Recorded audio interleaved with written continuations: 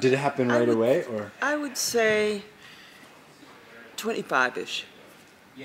And then you could support yourself entirely?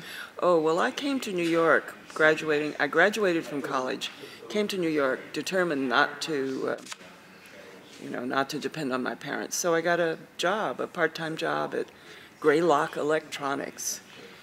Okay, then they have to have seats in the house. They can't sit in the back.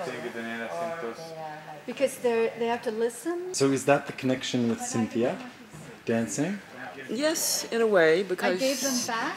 Well, and Abu Mines. And Baryshnikov, etc.?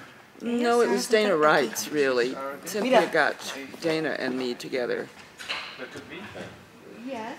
You know the show very well. Sort of. I have notes. The thing that will be different this time is he's going to talk to the audience in Spanish, which you know. So we recorded it, and I have to play the cues in his ear. No, in the early years, I put a lot of jobs together. I danced with the merry-go-rounders. And what was your first big show as a lighting designer that was like, that stands out, that was like, the biggest one? The biggest one was with Jerome Robbins in the New York City Ballet.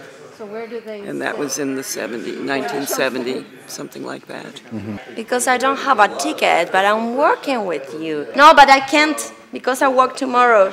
What about the next day? I work too. And then Robbins took me to Spoleto, Italy, where I did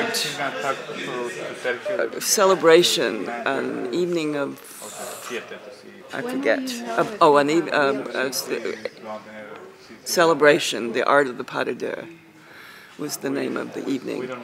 And I did some of the best lighting in my life.